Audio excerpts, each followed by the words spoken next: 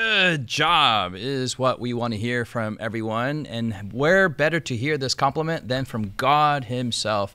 Hey everyone, my name is Justin Kim, and you are on Inverse, and we're going to be studying the Bible on how to receive not only a mere compliment or mere praise, but the greatest words of all. Congratulations, good and faithful servant, from the Lord Jesus himself, we found from Jesus' parables. In the studio, we have Joe and Siku. Hello, guys. And we have Israel. Hey, guy. Hey, Guy. And we have you guys, and we want to say welcome and thank you for joining us. We're going to be studying the Bible, so we want to encourage you to take out your Bibles and also go to many websites to go to. Let's say you can go to inversebible.org, download the Bible study guide. You can also go to hopetv.org/Inverse Bible, and you can actually watch the previous episodes. We've been looking at all the parables of Jesus, and we are in episode 9 of this arc on stories that transform. Joe, if you can pray for us, and we'll jump to Matthew 25 right afterwards. Let's do it. Heavenly Father, as we read the words of Jesus today, we pray that our hearts might be open to receive them and apply them and live them. Through the power of the Holy Spirit, we pray in Jesus' name. Amen. Amen. Amen. Amen. Siku, we're going to go to Matthew 25, is it? In verse 14, verse 14. And then we'll just take it in bite-sized chunks. Yep. Okay. It says, "For the kingdom of heaven is like a man traveling to a far country, who called his own servants and delivered his goods to them. And to one he gave 5 talents, to another 2, and to another 1, to each according to his own ability, and immediately he went on a journey. Then he who had received the 5 talents went and traded with them, and made another 5 talents. And likewise he who had received 2 gained 2 more also. But he who had received 1 went and dug in the ground, and hid his Lord's money. After a long time, the Lord of those servants came and settled accounts with them." Okay, we'll stop there, and maybe we'll take a little pause. And Israel, can you kind of give us maybe, I know we talked about it, but we can repeat it again. I think it's worthwhile for us to hear it also. But Jesus talks about kingdom of heaven in parables. Like what is this kingdom of heaven motif? What is it supposed to lead us to? Yeah,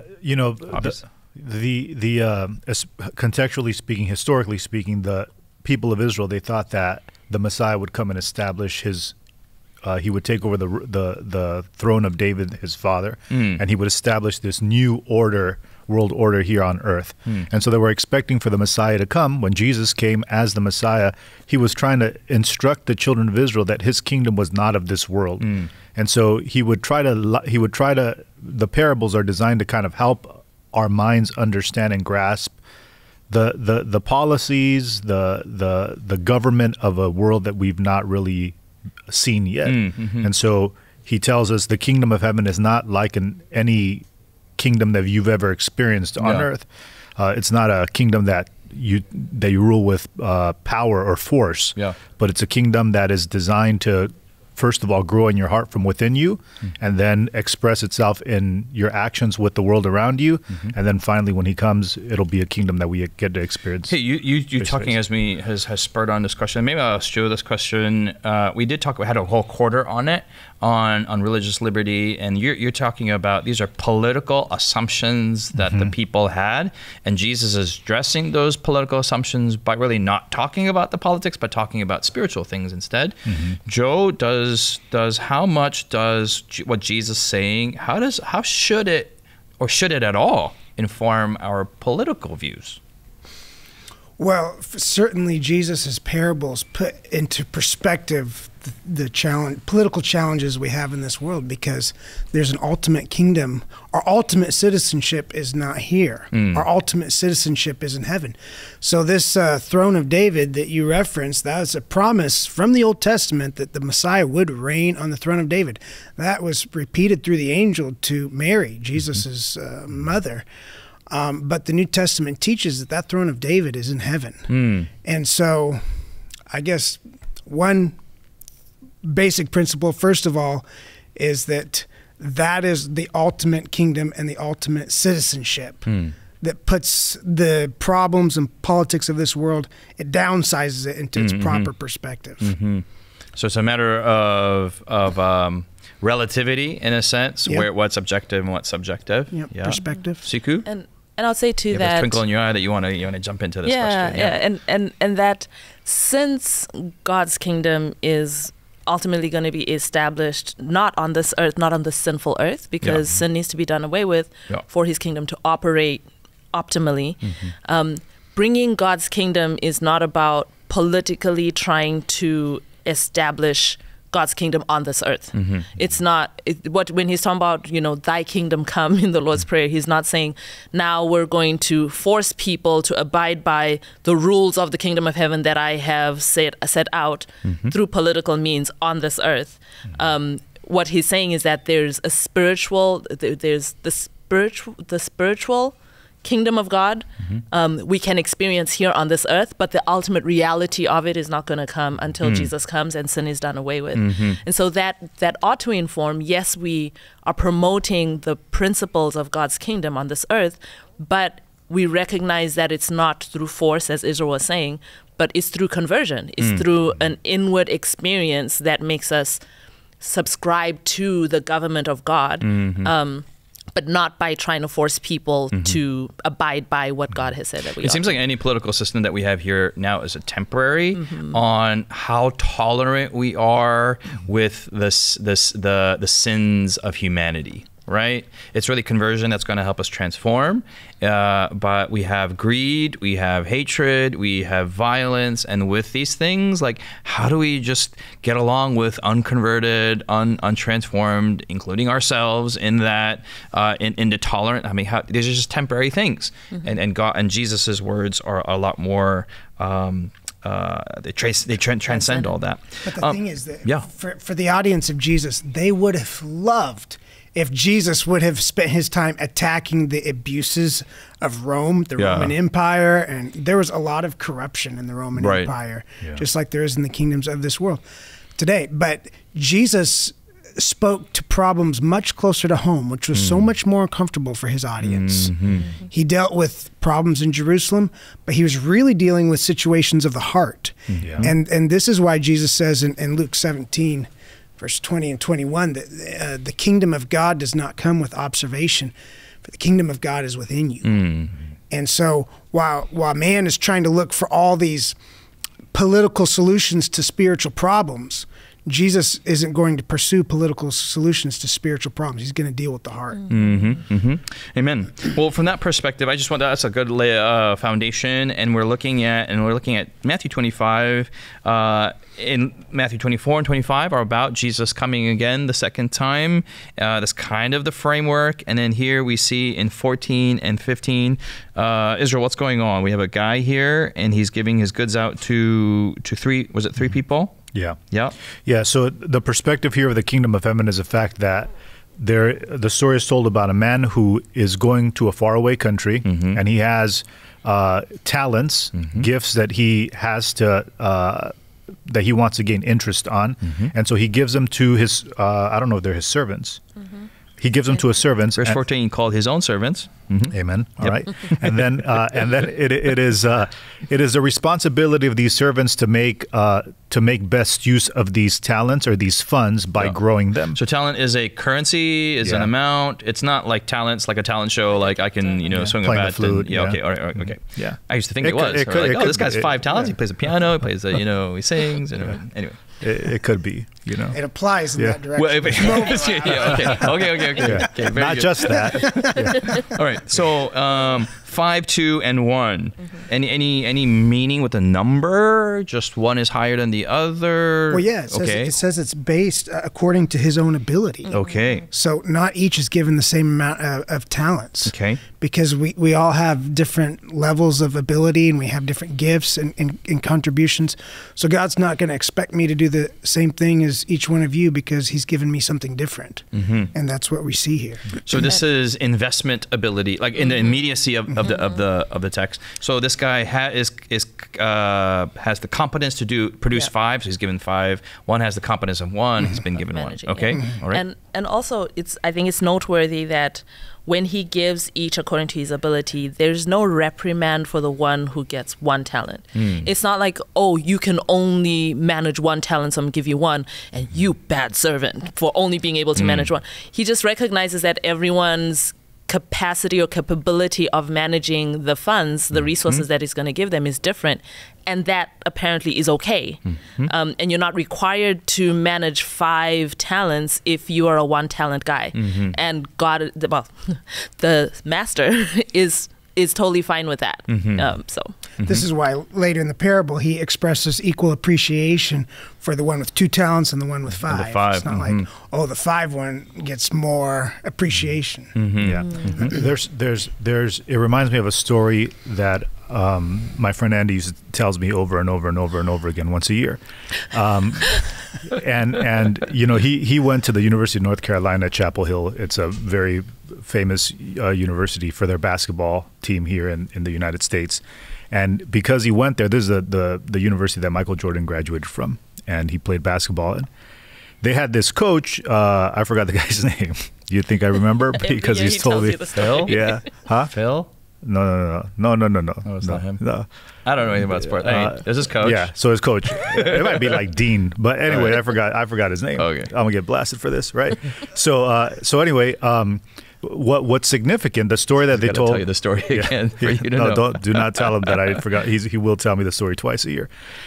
So the significance about this coach is, you know, he's coached some of the greatest basketball players of all time. They're playing in professional sports now, and some of them have risen up to the top of even the professional game, and one of them being someone who is known as the greatest basketball player of all times.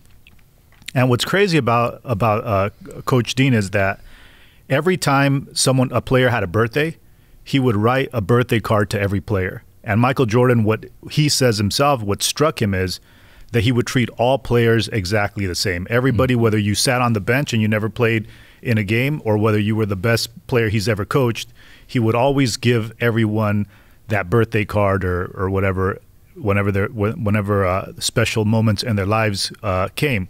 And and what was significant about it is that he did not care what kind of position or how you looked like in the eyes of the world. He treated every player with the utmost respect.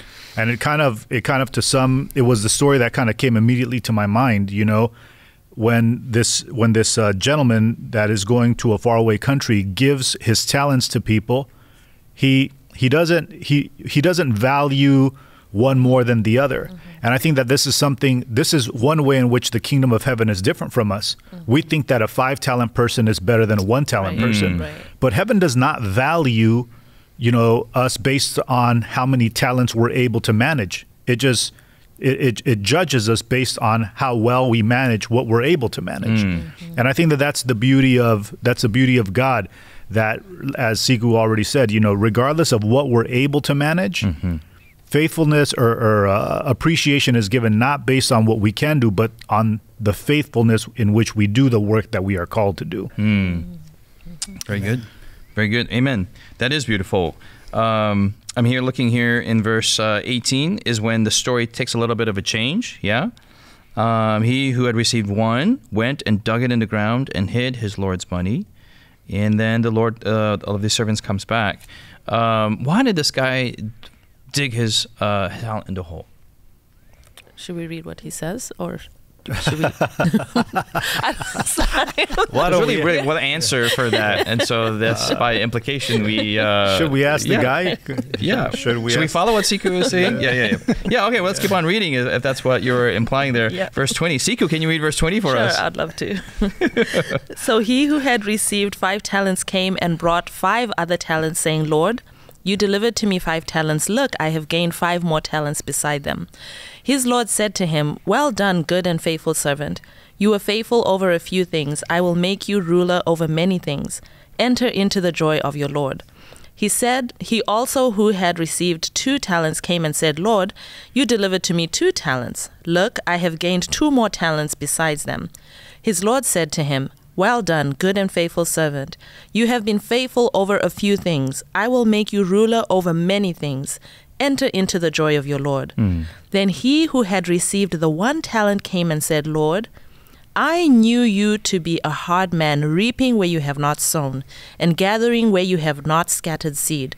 And I was afraid, and went and hid your talent in the ground. Look, there you have what is yours. But his Lord answered and said to him, You wicked and lazy servant. You knew that I reap where I have not sown and gather where I have not scattered seed. So you ought to have deposited my money with the bankers, and at my coming I would have received back mine own with interest. Therefore take the talent from him and give it to him who has 10 talents. For to everyone who has, more will be given, and he will have abundance. But from him who does not have, even what he has will be taken away. And cast the unprofitable servant into the outer darkness. There will be weeping and gnashing of teeth. So why did this guy, I think it's verse 24, is a revelation of into his mind, why he buried it. Lord, I knew you to be a hard man. What does that mean? I knew you to be a hard man. It's a difference of character perspective, yeah. Mm-hmm. It just seems like a continuation on a theme of several parables we've studied already where the character has a misapprehension of God's character. I'm thinking of the prodigal son, and of the older son. And I'm thinking of the servants and the wheat and the tares that have questions about the owner. Mm-hmm. And here again, it's another parable where there's a misapprehension of the person's character, the person in authority, which represents God. Mm-hmm. How do we see that today? That's maybe an obvious question, but let's parse that out. How is this manifested today? How do people see God's character differently? I think similarly to how they saw it then, number one, in the parable of the wheat and tares, people think that the man is incompetent, does not understand. Maybe that's a strong word to use, right? But they don't have full faith in his ability to solve the problem. The problem is big, maybe even bigger than him. And I think in today's society, we have the same thing. Like God, if you're love and if you're powerful, then why is there evil, right? I think that's a very a similar thing. You have to not be one or the other. Mm-hmm. And so I think in that way, people they misunderstand the character of God. I think with the prodigal son, everybody, since we were little children, we've known, our parents have taught us, Jesus loves you, Jesus loves you, Jesus loves you, Jesus loves you. As we get older and older and older, we kind of know that cognitively, but I don't think we understand it experientially once we start going through life, and which is what's happening with the two sons, right? They're going through life, and then they think to themselves, the younger one thinks like, life out there is probably better than life in here. And because my father has rules in his house, and because I have to be a certain way if I want to live in his home. And I think similar things happen to us as we get older, as we experience life. We begin to think like, maybe this Christianity thing, maybe religion is more rules than necessary. And so, we misunderstand the character of God. Because he has a law, we think him to be a hard man. Or in this situation, he's demanding. He demands so much. He gives us something, and he expects something in return. And this makes him a hard man. And I think it has to do with the power of God here, right? That God gives us power, and he's, he says, all power is given to me in heaven and earth. Go do something with this. Like, go make disciples of all men, baptizing in the name of the Father, Son, and the Holy Spirit, be a better person. And I think all of this creates sometimes within the heart of a Christian anxiety. Like, I have all this talent invested, like God has invested so much into me. If I don't make something out of it, he is a hard man. And so I think these are things that I see in my life and in conversations with other people. Our understanding of God is skewed based on some of these elements. High expectations. When I was exacting. When I was working as a youth pastor, I remember when I first started, I thought maybe the biggest question with the youth would be, does God exist? And I would share different apologetics and reasons that God exists. And the more I did youth ministry, the more I realized, in my context anyways, that these youth, most of them believe that God exists. There may be 20% that are struggling knowing that question, but the ones that believe that he exists, they don't know if they can trust him. Yeah. And like, this is the big thing, just what you're describing. Even with those of us growing up in the church or in the faith, we have this disconnect where we know he's there, but I don't know if he's a good God. Because he may call out your sins, or he's exacting, or just... I think that God's character has often been misrepresented through the church, through leaders, through believers. You can use examples close to home, but throughout church history, just look at the history of the church. When in the Dark Ages, when there was a very dark picture of God portrayed, when there was, a vengeful God that was going to burn people forever and these kinds of things. After that had gone on for centuries, the reaction against it was, the French Revolution and atheism and a worldview that just pushed God out of the way. That was a reaction to a twisted view of God through religion. I think maybe bringing it a little closer to home in terms of our perception of or our thoughts about who God is. For children, their parents are kind of their picture of God. For children, it's about learning to trust and obey your parents, right? Obeying your parents because you trust them. And in a lot of homes, the trust isn't built. And so your first introduction to an authority figure who has the power to make your life pleasant or unpleasant, the power to provide for you, your first experience of that type of a relationship, for a lot of children is not positive, is not affirming of the character of God, So when it now comes to a religious experience, that's the foundation that we're working with. So that's the first lens that they've seen of authority and trust and a higher sense of power out there. Yeah. And so I think, going back even before you've experienced, church and the pastor and different other forms of authority, I believe that the devil has made it so our families struggle so much because then that provides a foundation that is skewed in our perception of who God is and if we can trust him.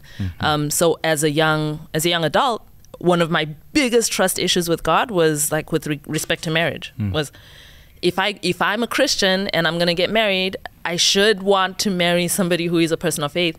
But if I surrender this decision to God, if I allow God to lead in this decision, what if he leads me to somebody that I don't like, And ultimately, it really came down to a question of trusting God that he has my best interest at heart, that he wants to give me what is good for me. So it's huge problem. Yeah. So this guy with one talent, he didn't trust God. He had issues. It was his parents' fault that he just couldn't trust this owner. So blame it all on our parents. We got to forgive our parents and love our parents. But this guy, he had issues with the parents. So instead, he buries his talent in the ground. Right. Yeah. Well, this makes me think of like Matthew 13. Maybe the guy that was like in the garden. He found the talent that this guy buried. The guy with the 5. The sequel to, and so he buys. Anyway, the prequel. Yeah, the prequel.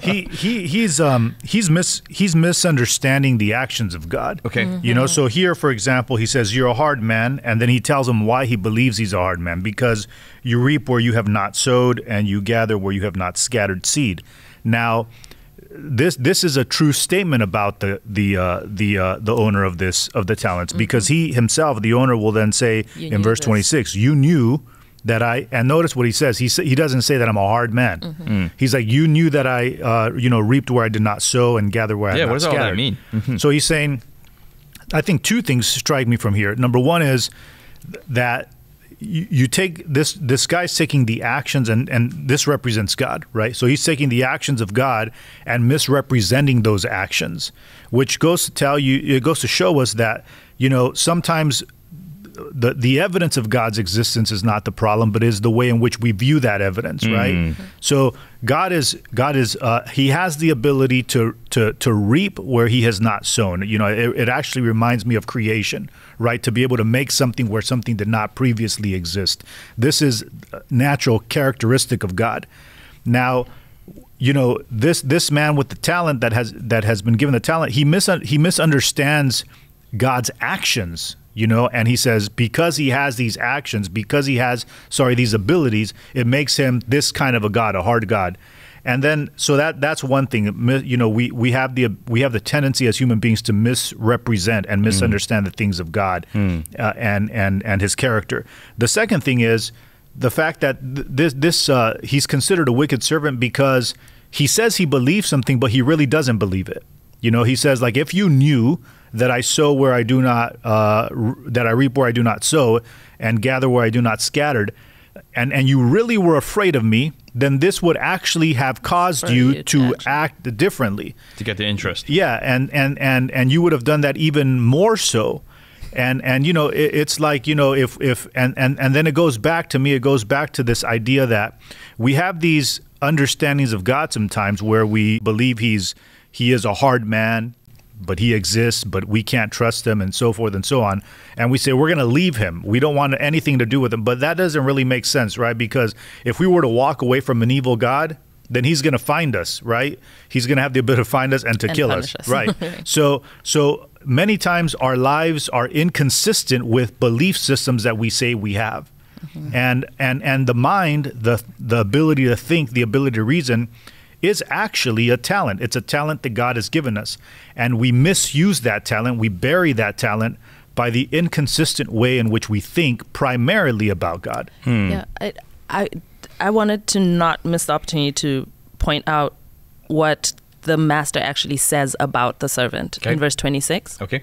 Where he says, "You wicked and lazy servant." Yes. So he singles out, there may be misapprehension about the character of God and all this, but ultimately this servant himself is a wicked and lazy servant. You didn't want to do the work. So you found an excuse not to do the work was you misconstrue who I am, right? Like that I know this about you and it's a true statement. That makes you a hard man. But it's coming from your own heart because you are a wicked and lazy servant. So I think I've shared before a friend of mine who is atheist. And as we've had discussions and conversations about God and all these things, we got to a point where just logically thinking through it, it kind of makes sense that there is God. But he got to the point where he was like, you know what? I don't want to believe that there's God, because if I believe that there's a God, then I have to change my life. It's accountability. Right. And so because of what's going on in your heart, you don't even want to rightly understand the evidence that is before you. This is great because this parable really recalibrates the image of God, the character of God in its proper light. Practical takeaways that we can get away from this, right? What are they? Don't be lazy. Don't bury stuff. Joe. When I feel insignificant, I'm a one-talent person, but God puts just as much value in me. According to each ability. Yeah. Okay. So in order to be faithful to God, I need to have a right understanding of His character. Right understanding of His character. God gives us gifts. We don't get them because we're good. We get them because He gives them to us, and we should use them to help. Amen. Amen. Hopefully you have been inspired to be faithful in that which you have and that which you have been given, and God gives us the power and the grace to do that. That's my prayer for all of us and for all of you out there. God bless you guys as we study the parables of Jesus. We'll see you next week here in Inverse.